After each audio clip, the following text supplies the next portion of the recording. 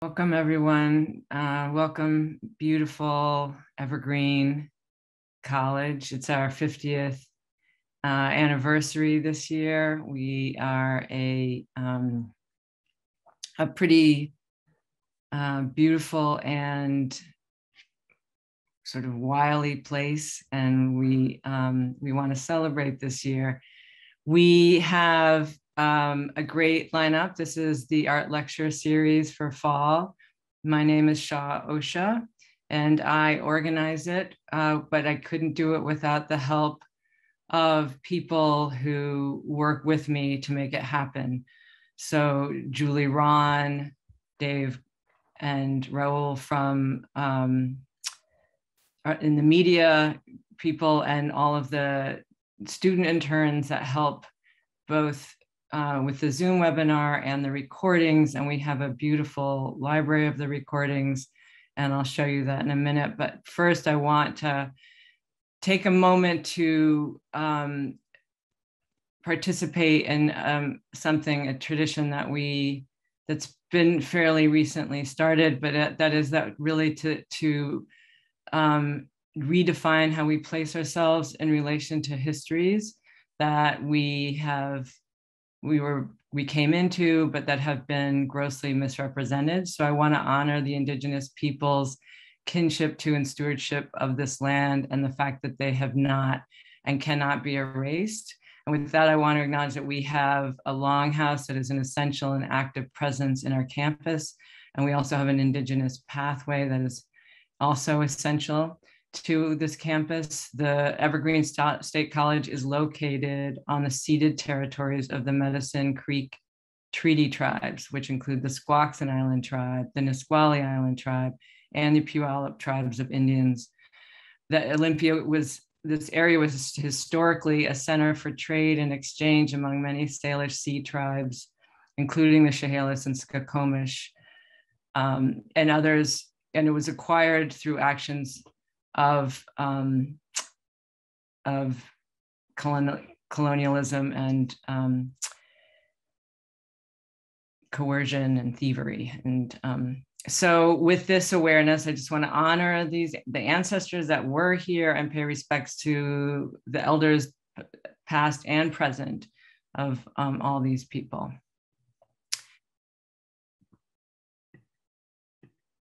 I'm going to share my screen and take you to our website. And this website was started and helped by also a student worker, Steve Orth. So I want to thank Steve for putting the work into getting this to be a better and more accessible website. So up at the top, the home will show you this quarter's upcoming presentations. Today we have James Spooner. Week 4, we have Chris Martin, and he's going to be joined by Sid Gosh. And Chris is a poet, most recently published Things to Do in Hell, has won numerous awards, and is also the executive director of Unrestricted Interests, an organization dedicated to helping neurodivergent learners transform their lives through writing. And Sid Gosh is a non-speaking autistic poet with Down syndrome who will be joining Chris in week 4.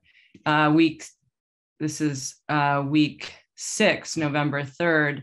Be Another Lab is an international interdisciplinary art science research laboratory that will be coming to talk about the intersection of art, science, and technology, and with ideas of overlapping not only bodies of knowledge, but bodies, perception of self, and I think with empathy as well as one of their concerns. And then in week 8, Nancy Huang will be zooming in from New York, talking about her practice, which is a social practice where she works with the public to do things like wash their hair in a public park in New York, or lie down with them on a bed and have conversations. And she's currently working on a piece in a park in New York where she's making dinner for the houseless people in that area. I think specifically women. And at the top of this will be the upcoming lectures, which is today, and the past lectures, and it gives you a listing of who spoke during that particular year. And then we have a video gallery where you can watch most of those some of them really fantastic talks. So I'm going to hand it over to Jasmine Brognax, and Jasmine will then introduce James. Good day to you all. My name is Jasmine Brognax, as Professor Osha just mentioned. And the program that I, as well as some of the fellow students in this meeting are in, is Ampersand, Hybridity in Visual and Narrative Art, which is head by Professor Coffey and Professor Osha. Firstly, I would like to say I'm extremely grateful to attend a college which recognizes many of its imperfections, allowing each student to fluidly move through some heavyweight topics.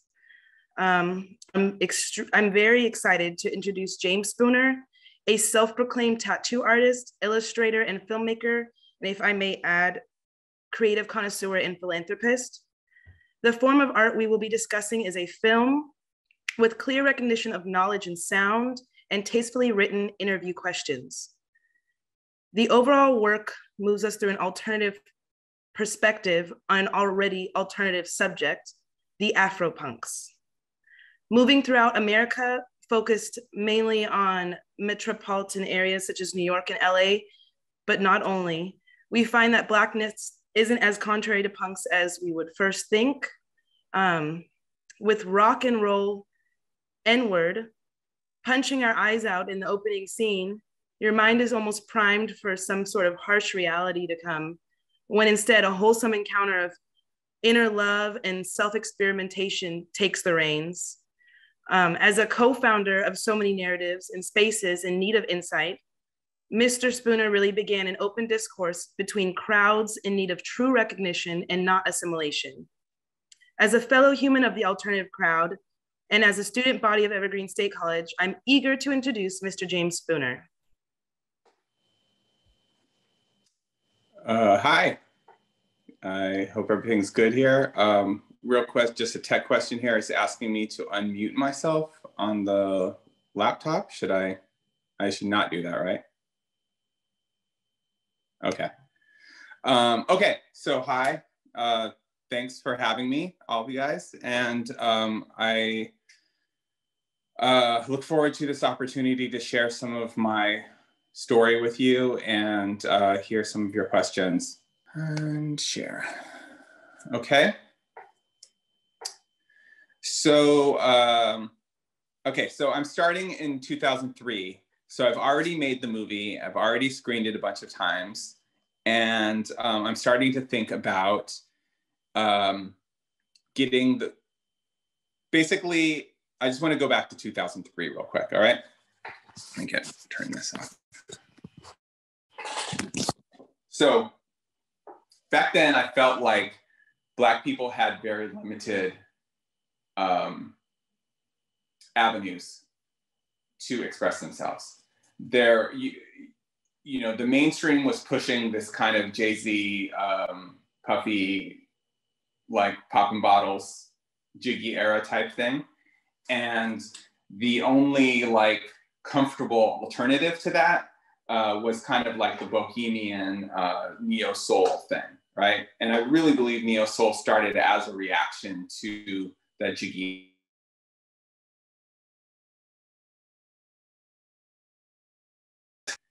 You know, as a 20-something-year-old in New York, found myself in both of those spaces, but they never really felt completely authentic. You know, I felt like all of these people do at times good things for the community, but I didn't really feel like they were the community. So I wanted to add another lane for Black people. And at that point, I felt like Afropunk could potentially open up a new lane. And I could introduce the more mainstream Black community to some of the ethics and morals that come with punk rock, namely the DIY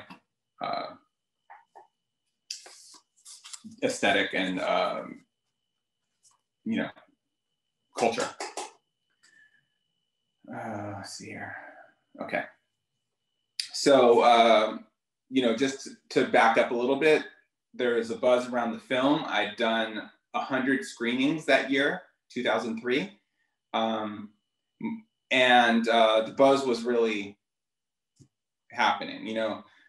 So I thought that like I could start doing some shows, some putting on bands and stuff in the hopes of building a scene. This was around when I brought on Matthew Morgan, who was the longtime CEO. He was just fired last year. You know, so Matthew and I, this is very early stages. Before the festival, we started the Liberation Sessions, which was basically just my film would play.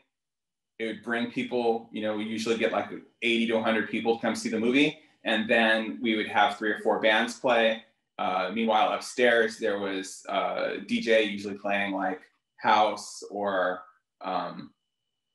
like disco and whatever, you know? So really just trying to like bring open-minded Black folks into the space. You know, they were really successful. I made it a mission, you know, what I learned from, you know, way back in the day was that like, really all you have to do is invite people and they will come, you know? So I wanted to have a Black space for punk rock. So I went out of my way to invite Black people. I'd go walk down the street, I'd see somebody who looked like remotely alternative, and I'd walk up to them and be like, hey, you know, I want you to come to this event. And, you know, they came. And I had like, this was like my dream come true of like a nearly all Black mosh pit. You know, it was like something I never thought was possible when I was in the process of making the film. At the same time, I started, myself and some of the people who were in the film started the message board on the Afropunk website. And it was very rudimentary. There was no, you know, at the time, the only social media was MySpace. So this was like a really robust environment for Black alternative kids to get together and like talk around the country. They obviously weren't all in New York and they wanted to like, you know, I felt like I wanted to give them something as well. The community really started to grow on it organically and and the people were really beginning to make friendships and stuff. And these have been lifelong friendships.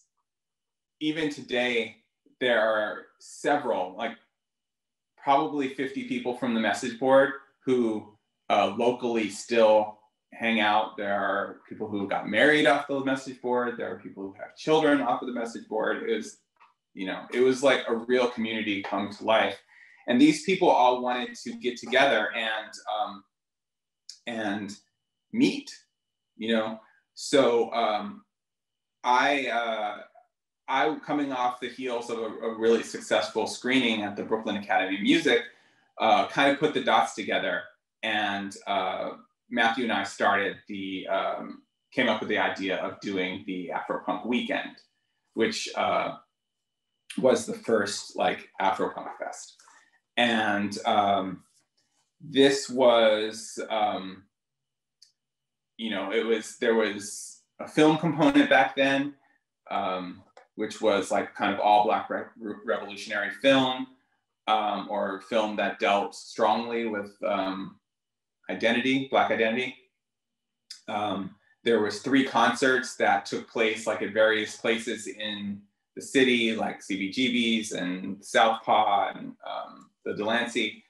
And we also had a picnic that was very kind of impromptu and one of my favorite parts. For me, Afropunk has always been about community, and anytime that I was able to put together an event where the focus was on the community rather than the stage, those were kind of the best ones. And it was really a success. You know, these are some pictures from, you know, it went like this for like 3 years. So these are some pictures from that time period.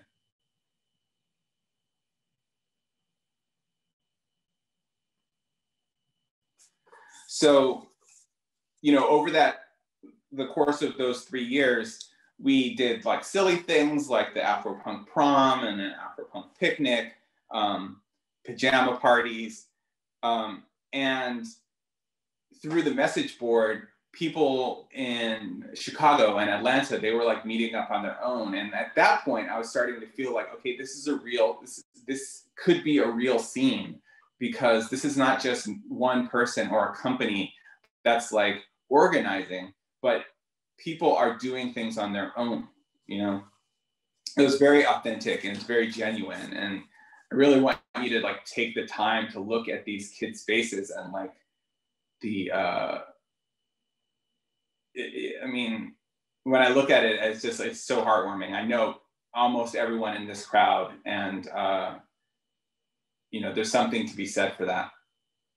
So for it to go from this to this, a mega festival that's in 6 countries, I knew that there were going to have to be compromises. And the thing that was going to be most compromised was the punk part.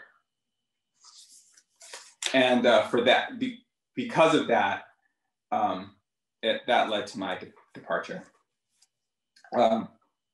Basically, in a nutshell, it was capitalism that drove me out. I knew that I wouldn't be able to adhere to my values if this thing was going to continue to grow in the way that it was. So I just want to talk a little bit about some of the compromises that were that I had to deal with in the last year of me being part of Afropunk.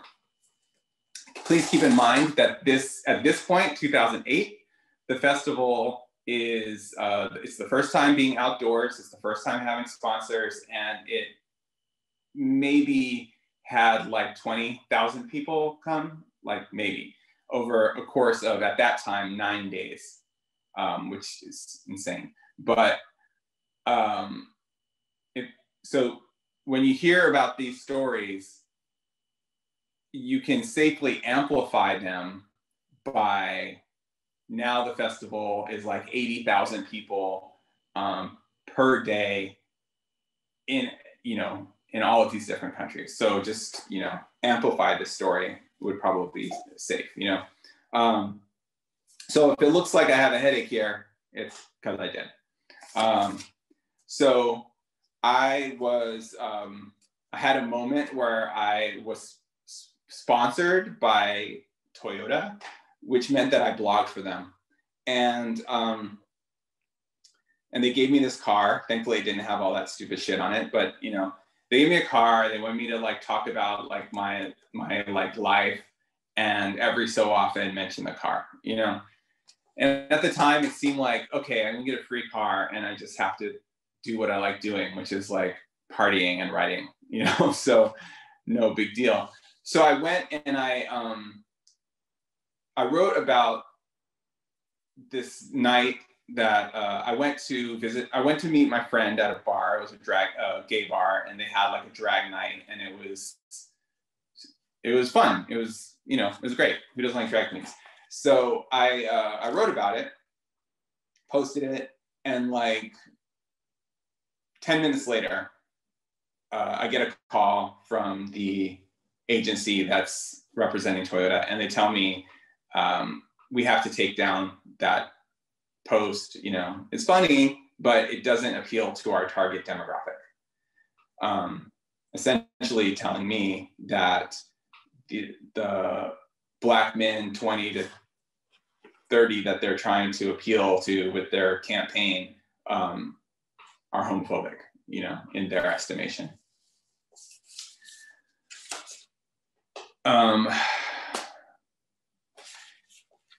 At the festival, there was a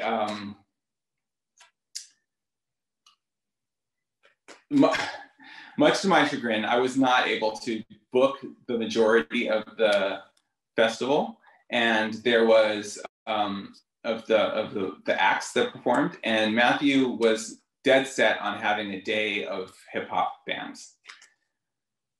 This was like a big departure for us, but I didn't feel like I had a strong say at that point. And one of the acts did a cover of a dance hall medley. And one of the songs they did was a cover of Buju Banton's Boom Bye Bye, which is quite literally about killing gay people. So after their song was over, I got on stage and I basically embarrassed them and told the audience that this is not what Afropunk is about. This is absolutely not what punk is about. And if it wasn't for the gay members of our community, this festival wouldn't even be happening, which was literally true because probably 70% of our volunteer staff and paid staff was queer. So that sucked. And then lastly, you'll see that one of the sponsors there is Mountain Dew. And what was, you know, they were paying for the event to be free and all ages and built a skate park. And I felt kind of excited about that. But it was weird because when all the soda came in, because it was giving away free soda, obviously, the vast majority of it was red, and I'd never even seen or heard of red Mountain Dew at that time. So just kind of like inquiring, like, where's the green Mountain Dew, you know? And the response that I got was that their target market research shows that Black people like red drinks. I'm just gonna imagine you guys all gasping right now because that's what I did. It was very offensive, you know? And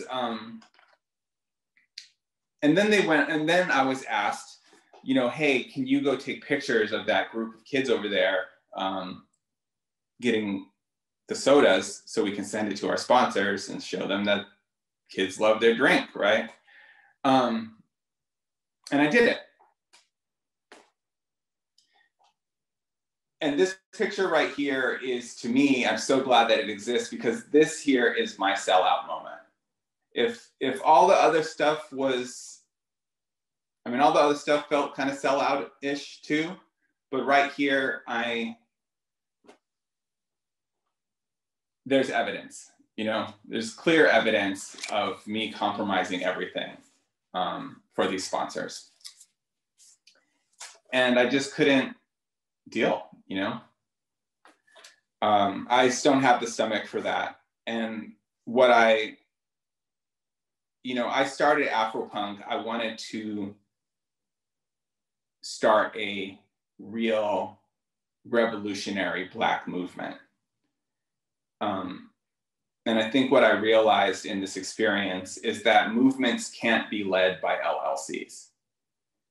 And yeah, so I left.